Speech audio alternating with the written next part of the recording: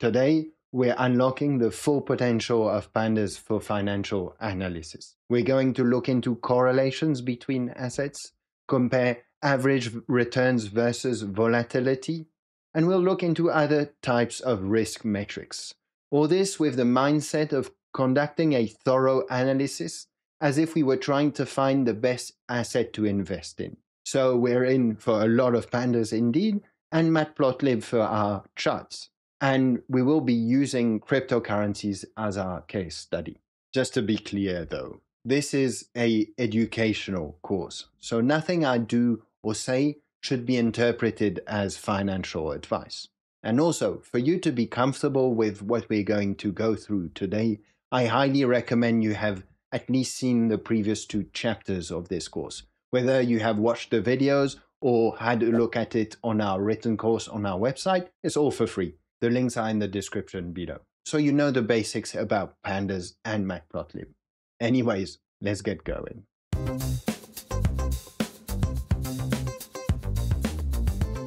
First things first, let's create a new Jupyter notebook. So I'll just call it chapter, and the extension is IPYNB for Jupyter notebook. And there we go, we have it. So I did say we would work with a practical example today and using cryptocurrencies. So for that, we need to download those market data. So you can come here on the website and click here and you'll get to our GitHub where we've stored everything. And you can see that we'll be actually working with 10 cryptocurrencies market. We'll be analyzing deeply the market of each of these cryptocurrencies. So here you see, for example, ADA, that's Cardano, but here BTC, that's Bitcoin, ETH, Ethereum, etc. So there's 10 of them. You see them here. So rather than downloading each of them by hand, I would just suggest you come here and just do download the whole code and then copy this and copy the files in your working folder. But let's have a look at how it looks, maybe the Bitcoin. And okay, it's a bit too large to see it, but you can always come on raw here. And as I said, this is a CSV file. So you see that we have a heaps of data. So this is really the Bitcoin market. And in there, we have several columns. Actually, let's have a look at them in Visual Code. So you can see that I've already put them in my folder. So if we open BTC, for example, I have a little package to color CSV file. Let me just point it out. We've seen it in a previous chapter. It was called, what was it called? Rainbow CSV. So if you need, you can search it in extensions and install it. Anyways, so I was talking about this CSV file here. So we have 6 columns. The first is a date. So this date is in milliseconds. We'll have to convert it in an intelligible date. We'll see that. And then we have, well, basically all this really represents the standard way of describing a market in finance. So what we call this is OHLCV data. So the first column is the date, but then what we have the open. So that's the value, the price of the asset at the opening of a given trading session. If it could be a daily trading session, you could be looking at hourly trading, so hourly candles, minute candles, etc. So open price at the beginning of the trading session. High, well, what is the lowest value that was attained during that trading session? The low, same thing for the lowest value attained. And close, what is the closing value of that trading session? And finally, the volume. So basically, how many coins were exchanged during that trading session. Great. So this is what the files, how they look. And obviously the point what we need to do now is to actually load them in our code so we can deal, analyze, play with them nicely. Okay, so the first thing we want to do, as with any beginning of a code, is to import the packages we'll be using in this code today. So let me simply come here on the website and copy them so I don't have to write it down, and then I'll run the cell. So as usual, we'll be using our good old Pandas to do all our data analysis, importing the files in the code and the cleaning, etc., and the analysis. Okay. So here then 2 well-known plotting libraries in Python, the Matplotlib and Seaborn, which we have also seen recently. Okay, so now the point is to load all these data into some variables so we can deal with them. So probably a good thing we can do is have a list of the names of each of these coins. So we can do a for loop to load all these files in some data frames, in dictionaries, etc. So let me simply come here on the website and copy this so I don't have to write it down myself, and it'll be faster. So there we go. We have our crypto list. So these are the 10 cryptos we'll be analyzing today. ADA is Cardano, BCH is Bitcoin Cash, while BNB is the Binance Smart Chain coin, BTC Bitcoin, ETC the Ethereum Classic, while ETH is Ethereum, the standard Ethereum, Link is the Chainlink coin, LTC, you might know it, is the Litecoin, and XLM is Stellar, while XRP is the Ripple coin. Okay, so I mentioned dictionaries. What we're going to do is right now I will define an empty dictionary, and in this dictionary we will store all the data frames of each of these coins data. So for that we'll do a for loop. So I'll do for crypto in, well, crypto list. There we go. And maybe first thing I should do in here is simply do a little print of crypto just to check that everything coincides properly. And there we go. It all works nicely. ADA, etc., etc., XRP. Great. So now what we want to do is, well, create the keys in the dictionary and put the values that we want in them. So I'll do df list. Probably the name of the keys, it makes sense to just put crypto directly in here. And then here we need to read the CSV, load the CSV. And this is done, I think we've seen that before with the PD. So PD for pandas, and then the method is read CSV. So let me simply put that here and paste it so I don't make any mistake. So you can see that what we're using here is a F string. So because the point here is that you realize when you look at this that how these files are named, they're named using the symbol of the cryptocurrency that we're looking into, and then USDT. So that means that the market we're looking is the market of the ADA USDT pair in this case. So it's always, all these names of the cryptocurrency files, market files, are always the symbol of the crypto with this little symbol here and then followed by USDT. So I'm simply saying put the crypto name that we have in here, and then the rest of the name of the file is always this symbol, usdt.csv. Great.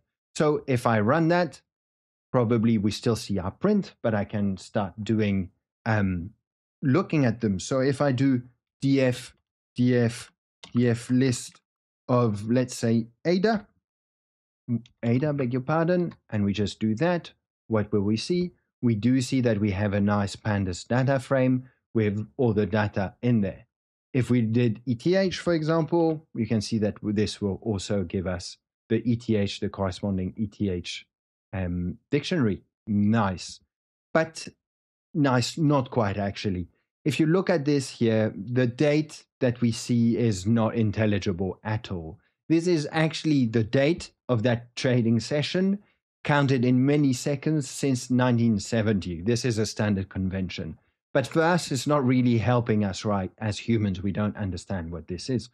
So what I'd like to do is convert this into something that we understand.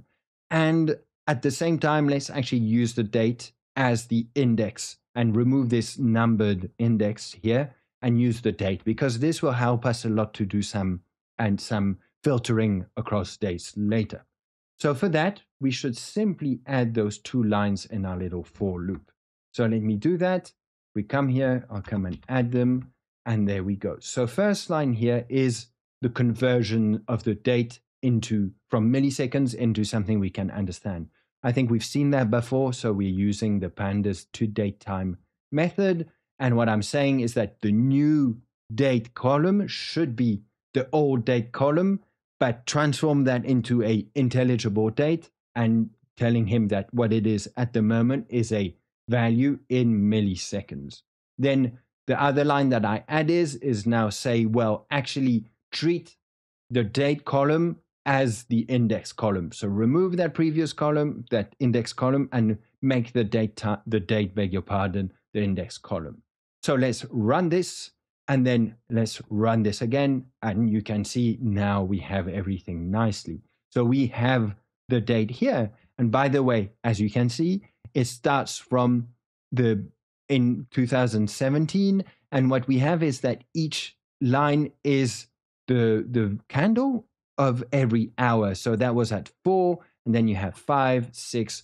So the trading sessions, the candles that we're considering here, are 1 hour. So that's why we have a huge data file. We have more than 50,000 rows. So can you imagine this, the price, the market of Ethereum since 2017? So that's a lot. I think if we check Bitcoin, it would start around the same time nicely. But for some more recent cryptos, like let's say for ADA, for example, then this, I think we have a slightly less. They start a bit before. Now, with any beginning of a data analysis, what is generally recommended to do, and what we've seen in the past, is that you need to look whether your data is clean or not, if it has some dodgy values, things like that, so that you would have to deal with before actually starting a proper and a deep data analysis of that data.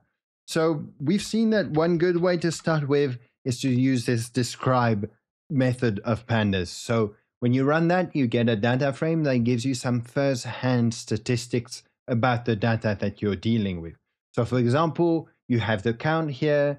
Oh, I wanted to do BTC, maybe because that's more what you know anyways. So you can see that the count here, good thing, all the columns have the same number of entries. So at least we don't have some missing values in certain columns.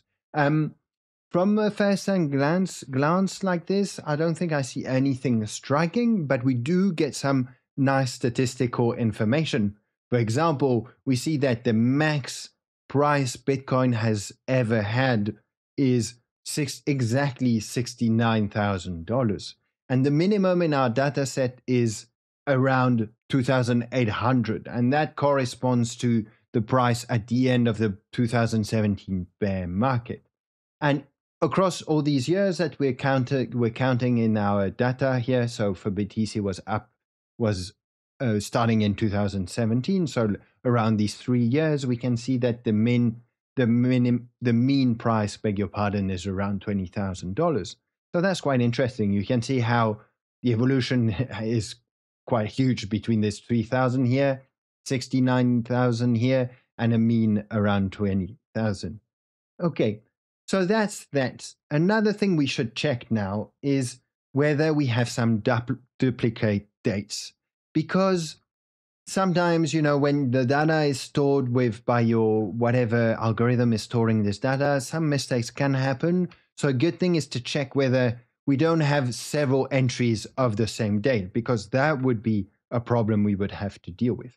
So for this, we're going to be using a method that is we'll have to do index here, index, and then here is uniqueness. Unique. So count to count the unique things. So, okay. So we see that this, and that's what I was saying, beg your pardon, to count all the unique entries. And we should probably compare that simply to the length of a column. So you probably already know it because that's not the number we were getting when we did the count on our data frame. But let me put it back again here. So we can see that in terms of unique dates that we have, actually unique index. So that's why one reason why we put the date as our index, so we could use that. So in terms of unique index, therefore of unique dates, we have 51,383. But now if I count the length of the rows of our data frame, I have 51,409. So basically we have a discrepancy of around 26. So that means we have 26 duplicate, beg your pardon, I'm having a hard time pronouncing today, duplicate dates. So that is indeed a problem for our analysis. So the first thing we need to do is to actually spot where these duplicates are, so we can then remove them from the data frame. So for that, we will be using, so actually let me call it duplicated data. And yes, so that will be the data frame of the duplicated data. So I'm using, again, it's a thing we can do thanks to the index. And then this is simply, the method is called duplicated. So let me actually do that. duplicated like this.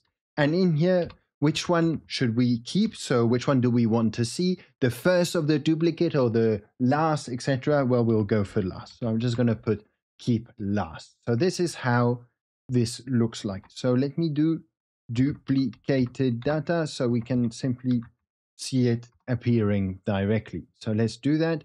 And what comes out of this is simply an array with false. So possibly we also have some trues here.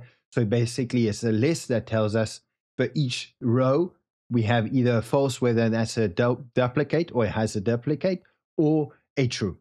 So how do we now use that to spot exactly in the data frame where this is? Well, we use something we've already seen before, which is simply the df lock. So we should do df list of, let me put it here, df list of location of, well, the duplicated data.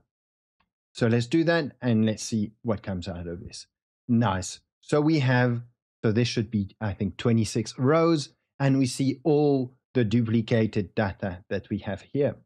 Okay, so what we want to do is we don't want to deal with this. We want to deal with the whole data frame minus with this taken out of the data frame.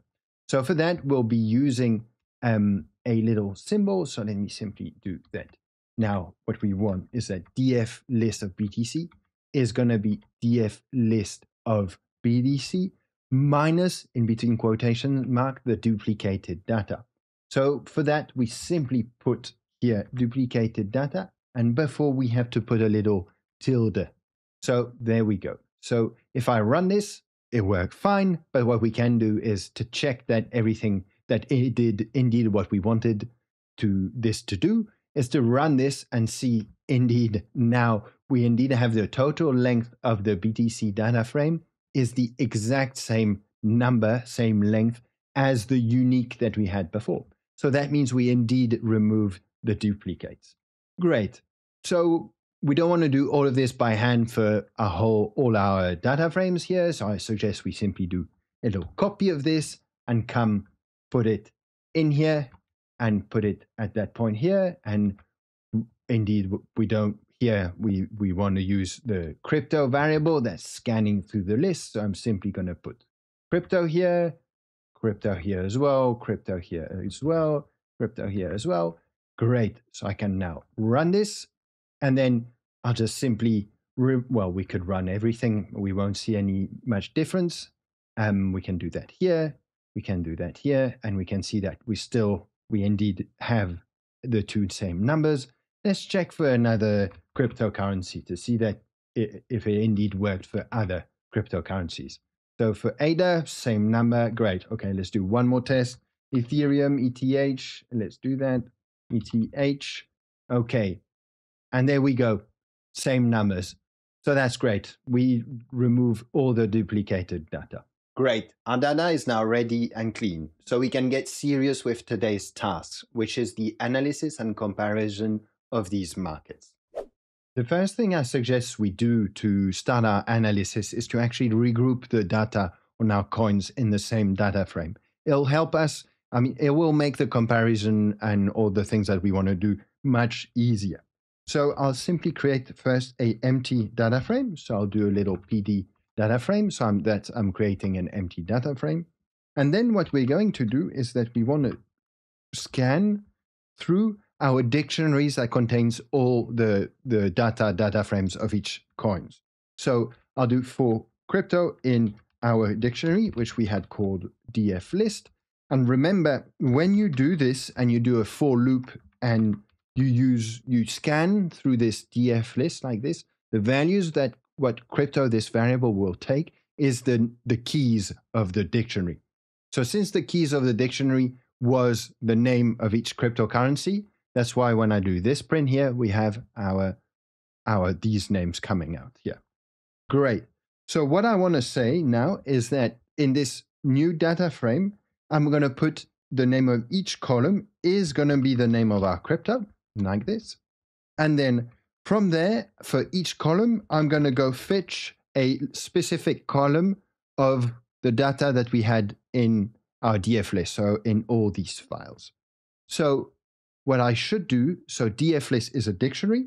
So I need to go fetch the right key. So the right key for the column ADA, I want to fetch the dictionary, what the values that are in the keys ADA.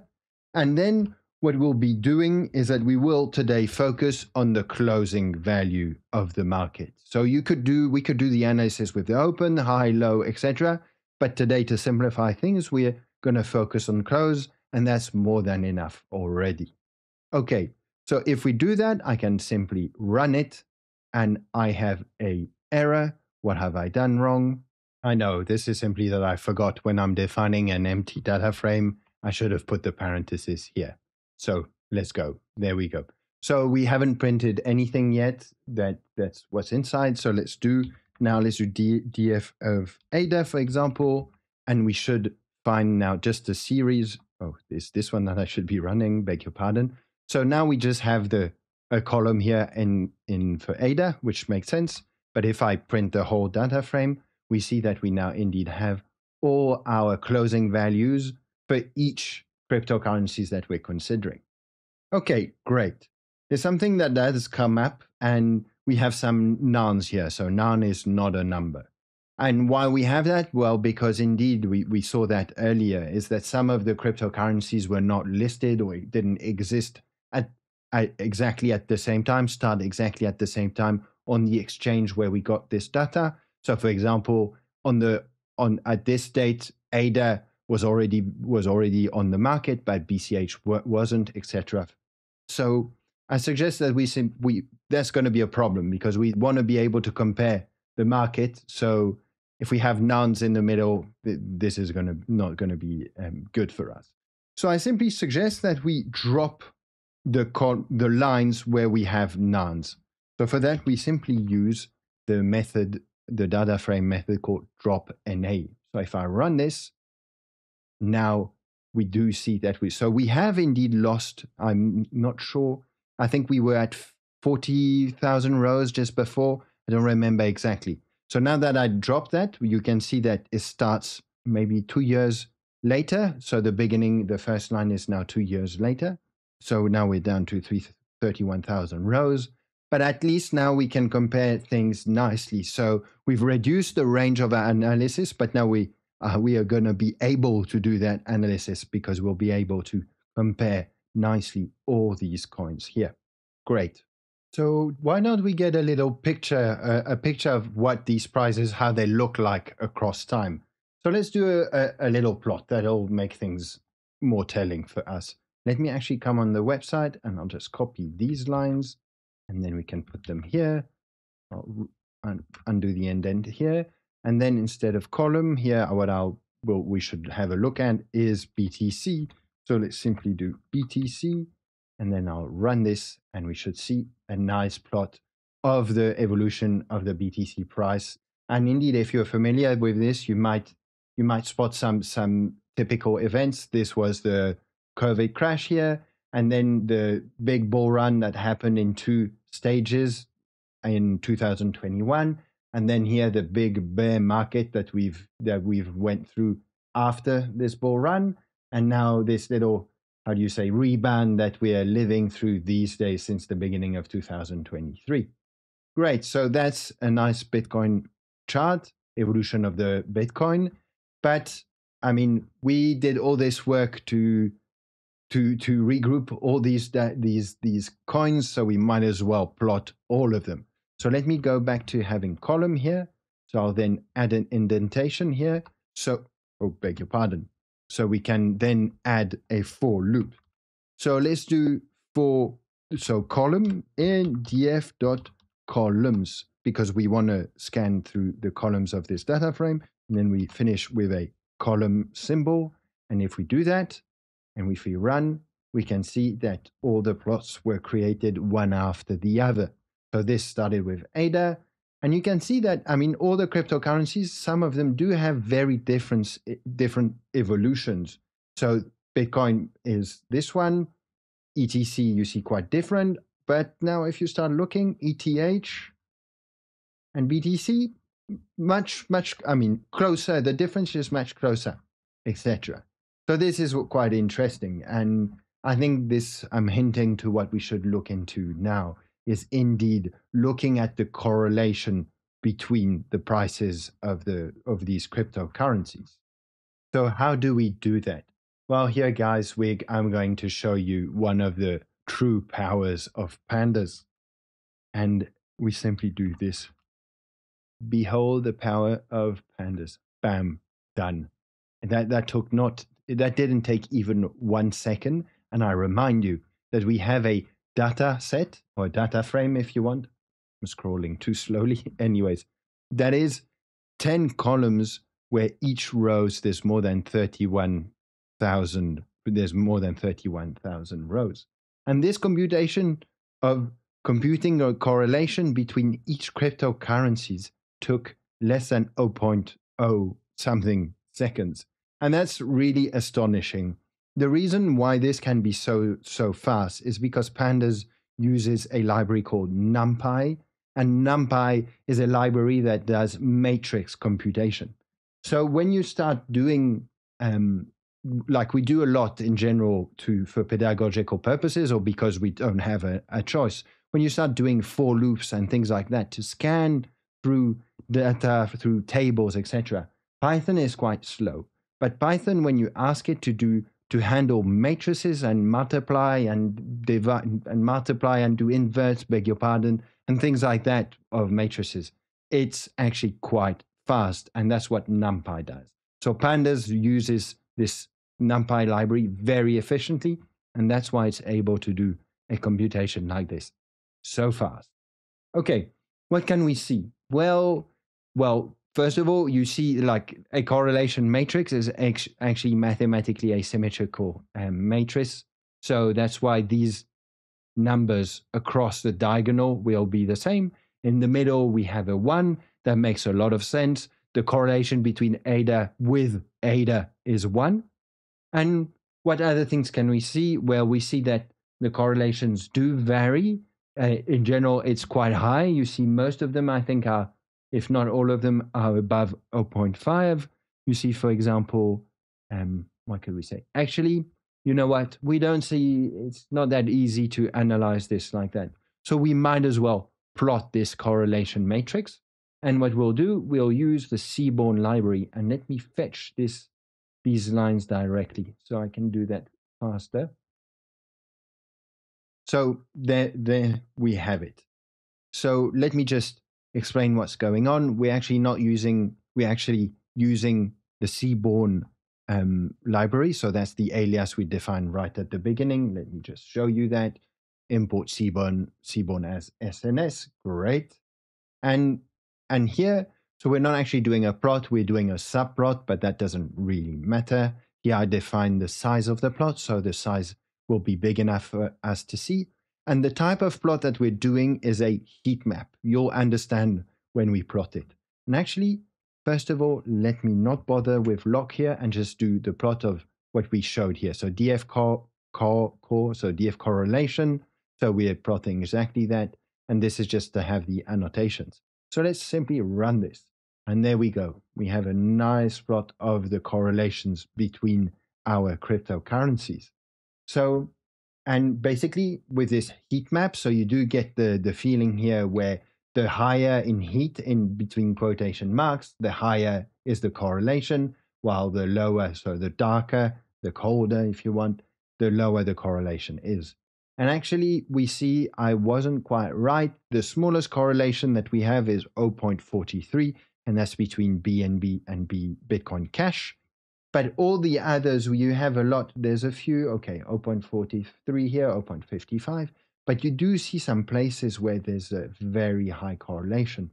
And as I was mentioning it, ETH and BTC are quite well known to be correlated, and you have a 0.93 correlation between all of them. So great. So that is valuable information. We could go even further. So I had put a .log here. And for example, this is now another power of Pandas, because we put our date as an index. Now, let's say I want to study the 2020 correlation, 2022 correlation. So the correlation of these coins only along the 2022 date. No, actually, I think I wanted to show you the 2020 because what we see here, that's the reason is because we see some negative correlations that appear, which means they're kind of anti-correlated. For example, this means that when BNB, the BNB's price increases, well, it seems that the ETC price decreases. But let me add a little caveat to this. Generally, when we're studying the price, the correlation between assets, we don't actually look at the price. Because if you look at the correlation of the price directly, what it's telling you is that if two assets are on average growing, well, they will have a strong correlation. But we want a more detailed information. Since we have a data that gives us the price at every hour, so in every 1 hour candle on the market of our cryptocurrencies, what we really want to know is if during an hour ETH grew, did BTC grow as well? And so we want to have that more precise correlation information between the currencies. So what we are doing is that we don't want to study the correlation on the price, but we want to study the correlation of the evolution of the price. So for this, we will use the function PCT change that we've already seen before in a previous chapter. So we will say that dfPCT is df of p, and we'll use the method called dfPCT change. So let me just actually display this, and you can see that we still have some nouns going through here. So actually that means I made a little mistake. Well, actually I didn't do something correctly, and I believe I know what I did.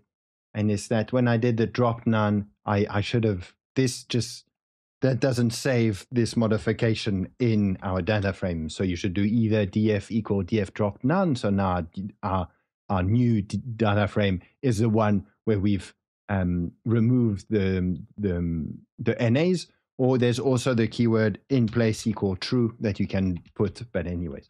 So let me run this. Actually, I'll run everything at the same time. So we'll see that now we'll get to something, yes, that makes sense.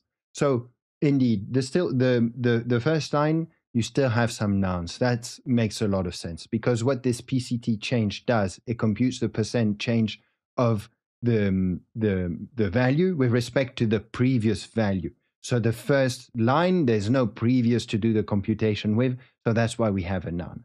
But then everything works fine. So for example, what this value here tells us that the closing price of ADA between this date here at 10 o'clock and the closing price at 11 o'clock underwent a 0.6% increase. And then you see here the next time it was a decrease, etc. So that's great. So now that we've done that, we can do a nice correlation plot using this PCT change.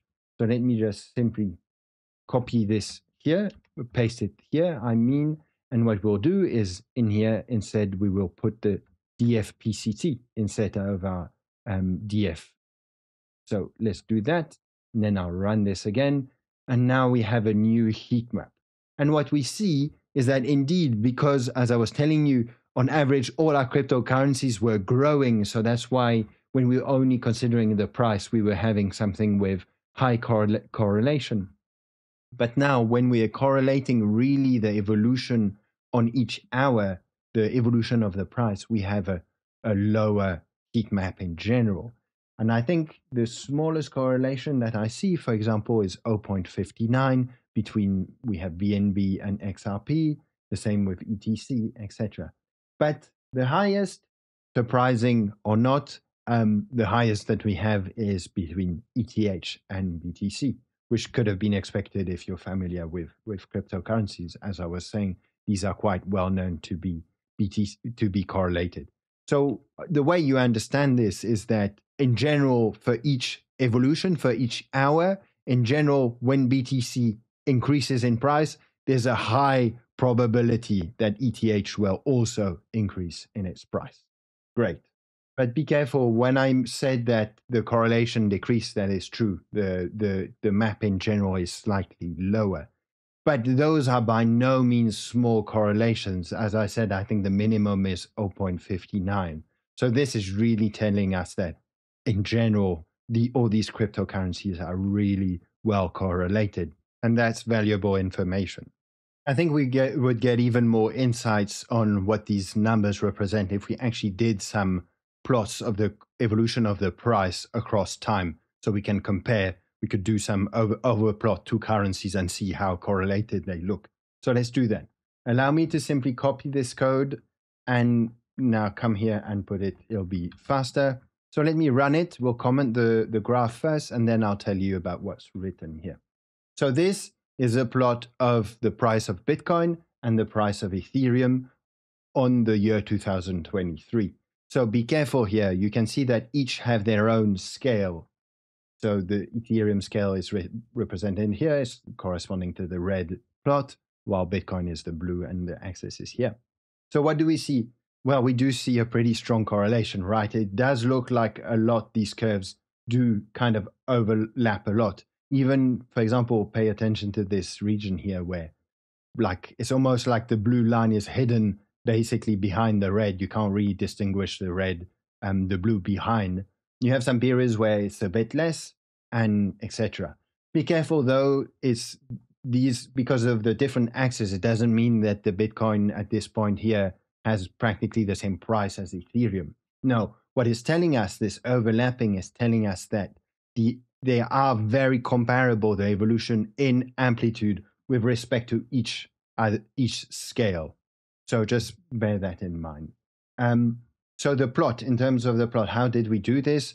Maybe you're getting accustomed to matplotlib, but so here we're initializing the plot if you want, and here I'm selecting the data that I'm plotting. So here I did a selection with dfplot on 2023, but we could have plotted the full range. So let me just put these two dots so we plot the full range, and you can see that now we're starting from 2020.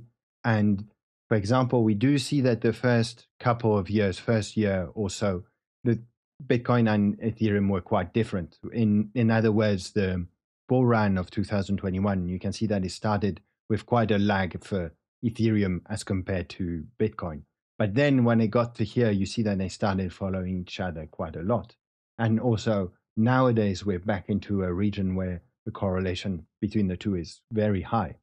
Okay, cool. So that was the full range. Thanks to this lock, we could do a lot. So for example, if we said we wanted to do from 2022 onwards, I could also simply put this, and you'll see that now I have the plot from starting at 2022 onwards until the end of the data.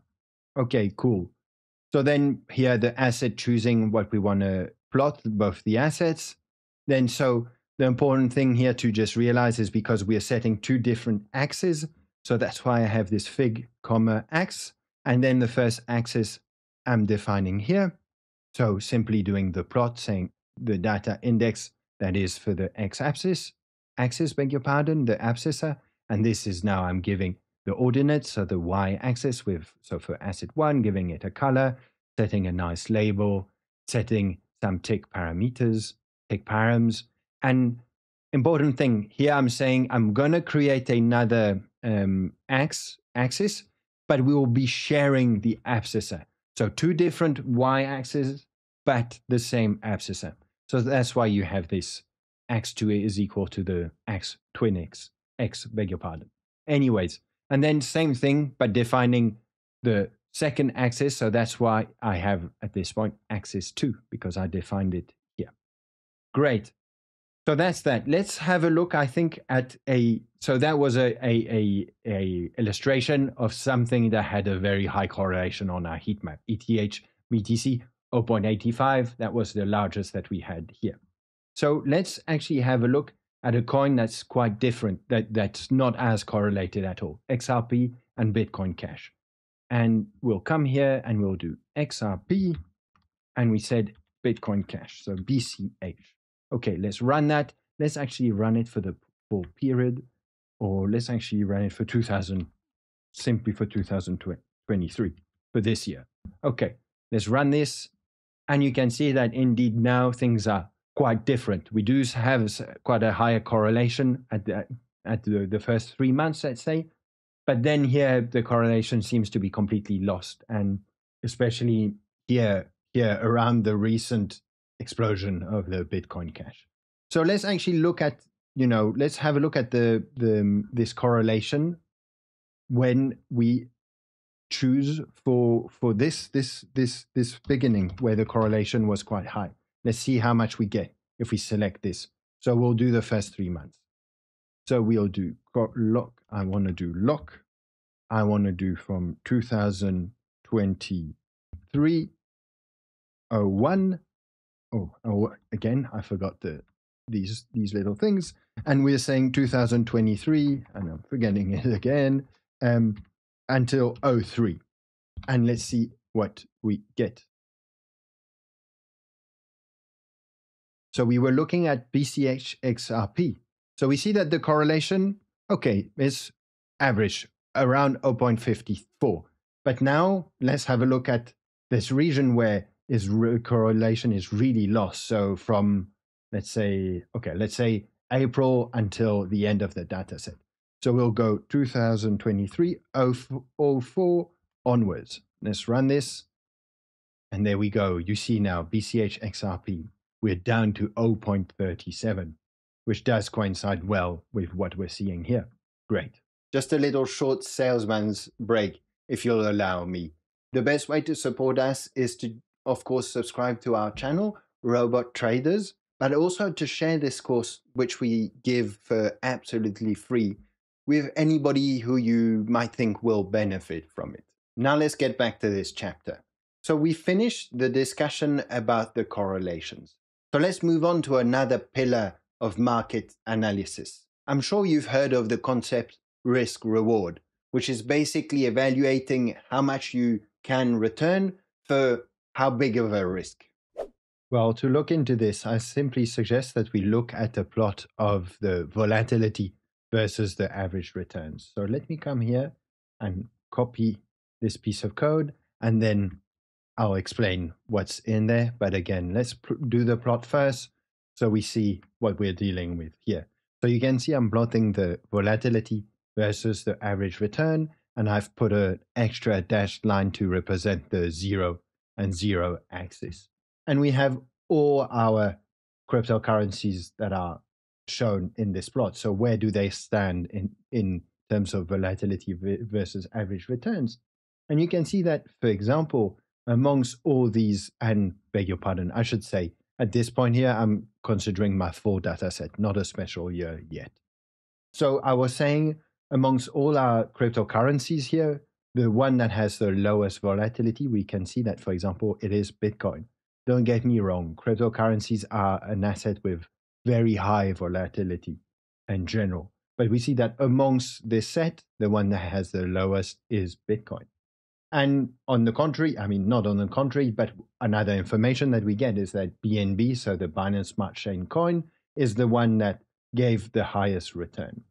So you do something I want to show is that you do have this kind of, you could imagine this law, this line that goes like this, which is a standard, something known in finance, is that generally the highest return imply the highest rate. So the more you go at the highest return, the more you'll get in terms of volatility. But so this is really a choice of each and everyone to decide what is best for them and what they can deal with, etc. But I mean, for example, in your bank account, a savings account generally has a very low, well, it will have a few percent return per year. But what comes with that, the comfortness that comes with that, is that the risks are practically minimal of losing your money. And on the other end of the scale, you have cryptocurrencies that can give you huge returns, but also imply a lot of risk. And typically we see here with the volatility, where we see, for example, that we have some very volatile coins like Link and ETC.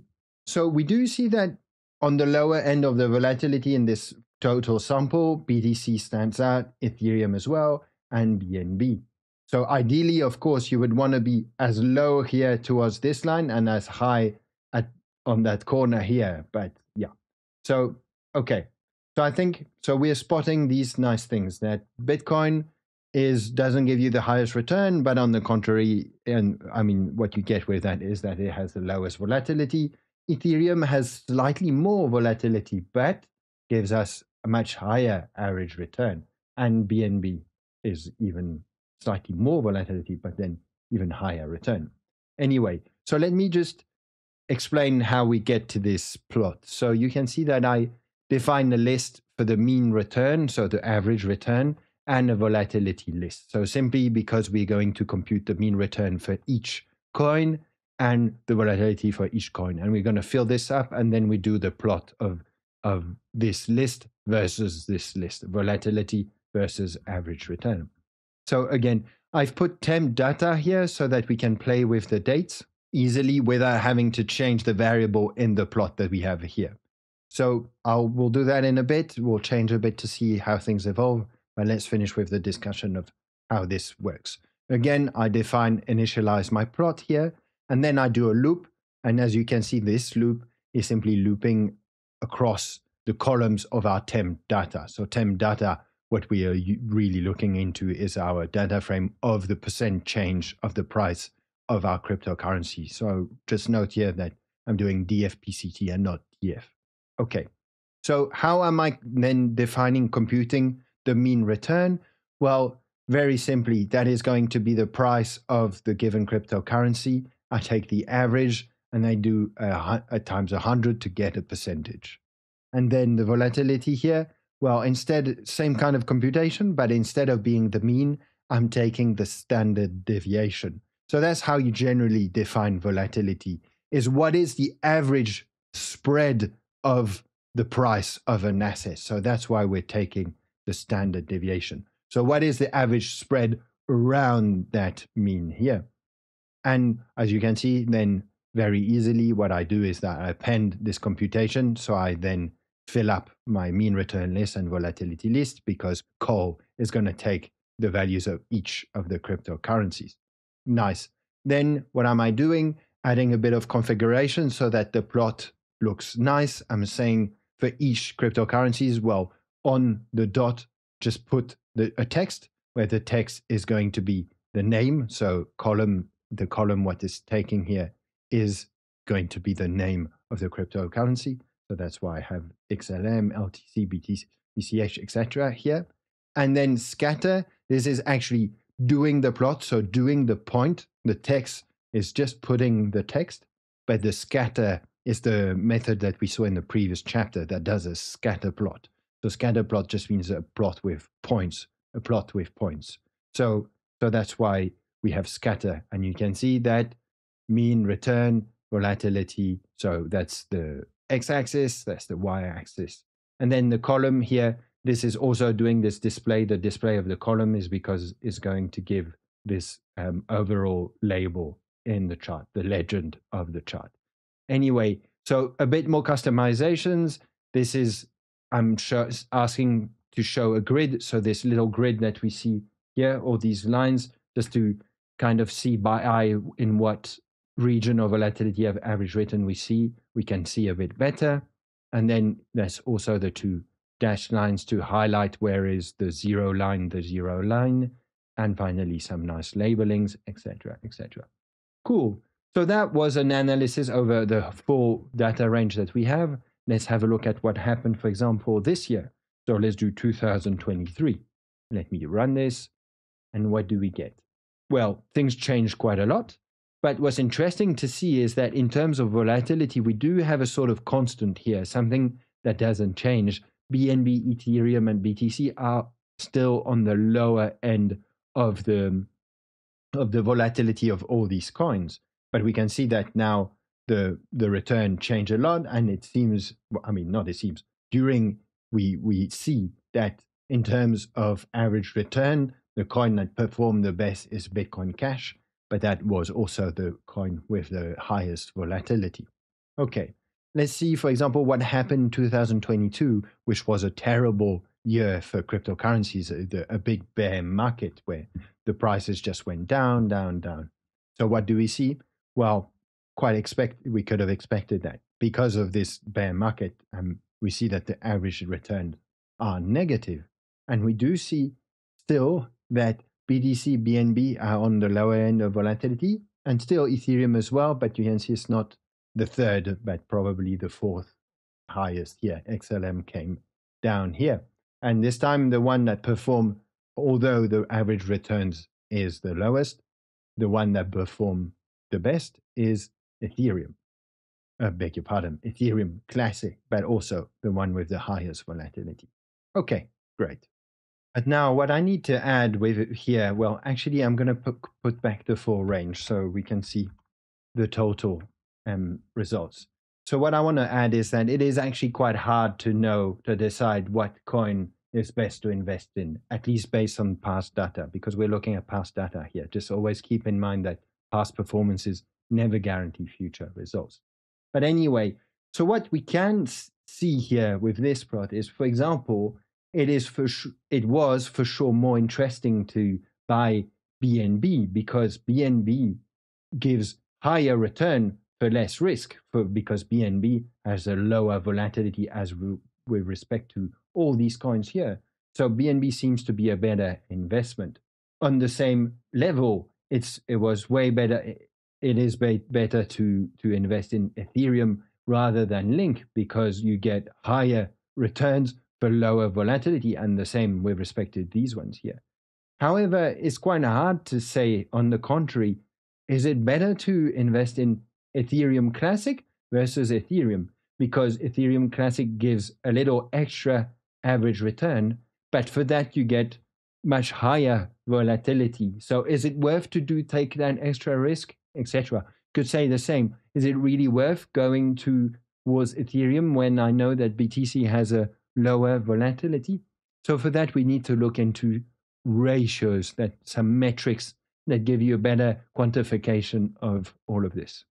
And the ratio I want to really bring your attention to is one that's really used wildly in finance, and that's the Sharpe ratio, because this is really a metric that gives you a quantification of the risk-reward ratio. And you can see that the Sharpe ratio is defined by the division of the average returns divided by the standard deviation of your returns. So the volatility the standard deviation of the price, beg your pardon. So the volatility. So average returns divided by volatility times square root of n. The square root of n is because we want to compute the annualized Sharpe ratio. Okay, so let me copy this little code and then we can come and paste it here so we can run it, and you can see that we are well, actually, maybe you don't know, but this does correspond. Let's do the little computation of, if we do 365 times 24, that will give us how much? That will give us indeed 88,760. So that's the number of hours in a year. And let's check what is the length of the columns in our data frame when we consider a year. So if I do length of PCT change, and let's do 2022, and I should pick the coin first. So let's do BTC, close the thingy. What have I done? I've forgotten one of these. And if I run this, okay, everything coincides well. Let me delete this.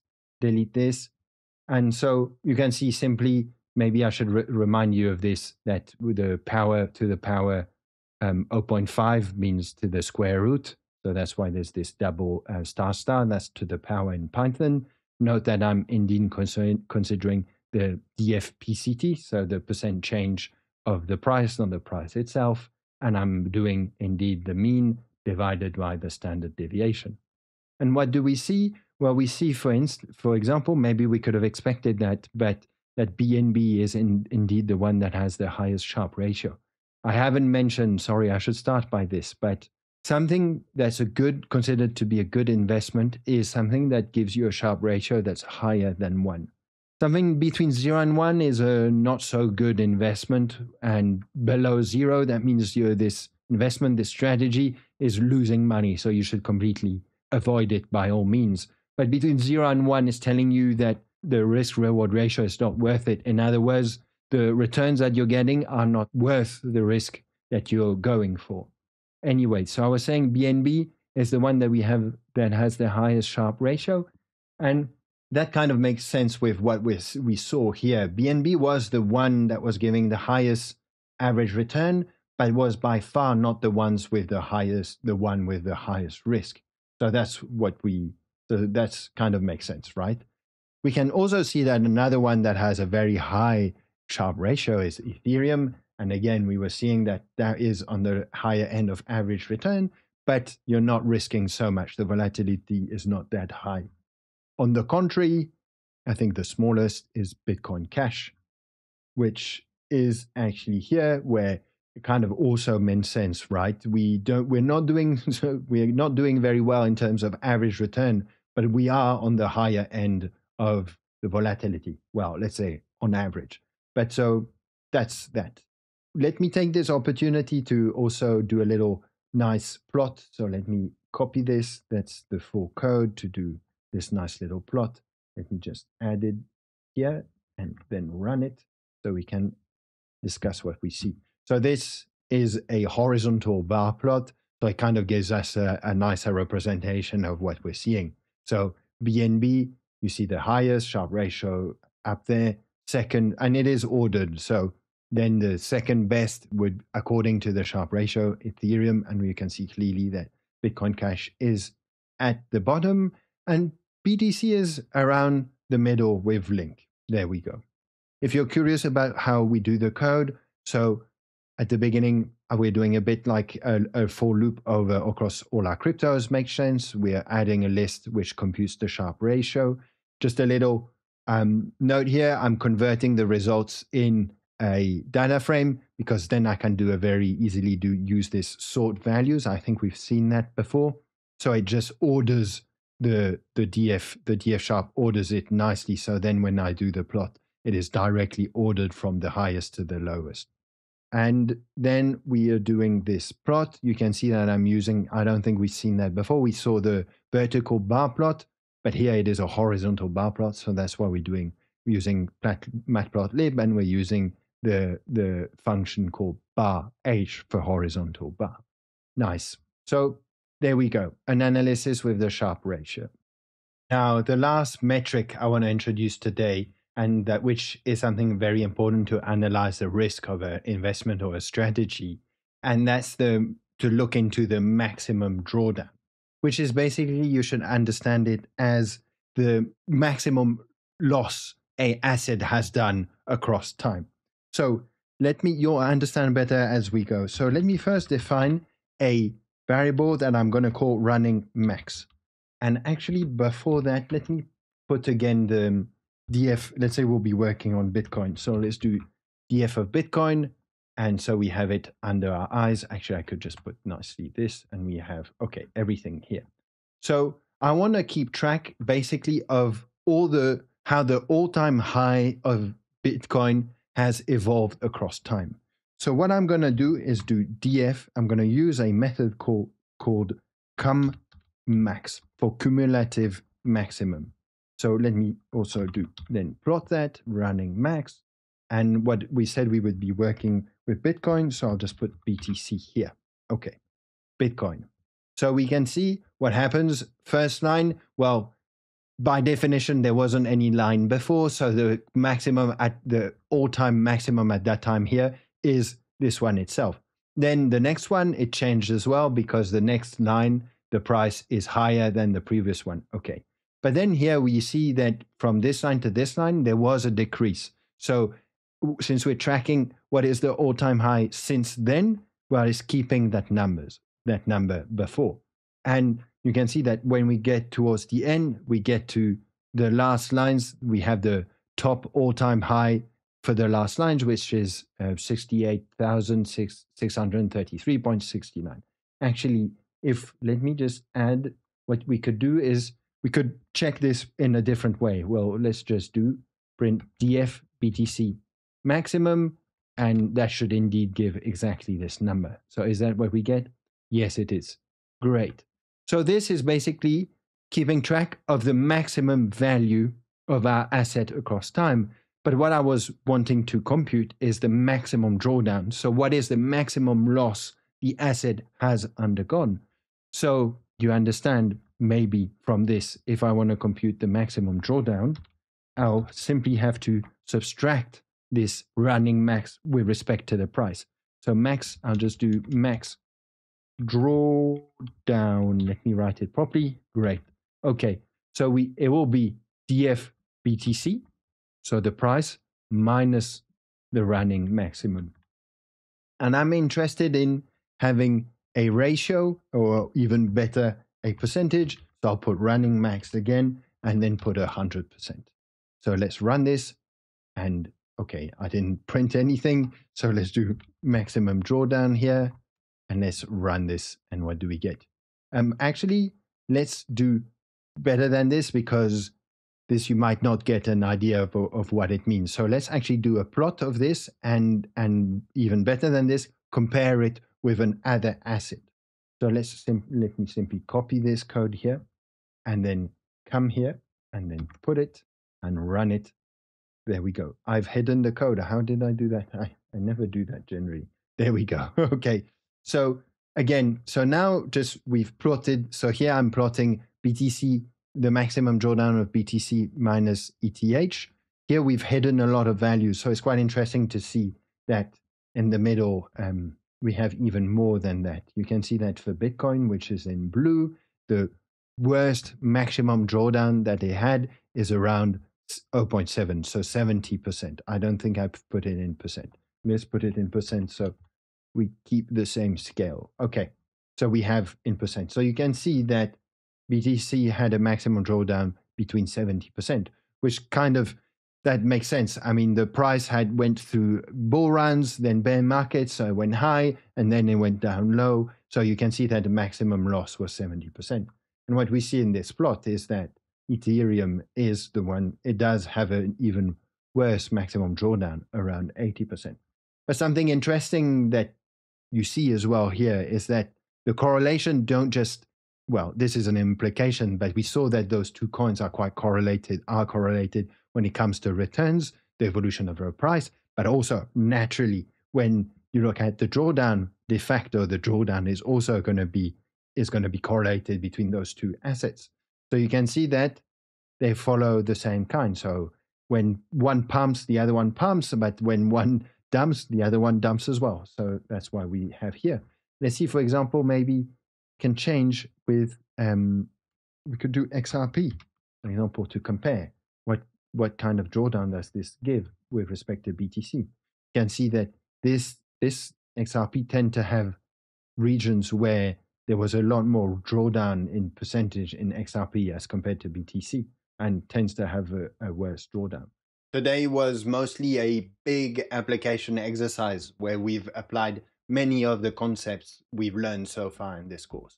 So I'm not going to give you a full homework practical exercise this time. You will find at the end of this written course on our website just a couple of suggestions to redo a plot, for some plots, for example, where you use this time the maximum drawdown. But rather, I want to encourage you to work on your own projects.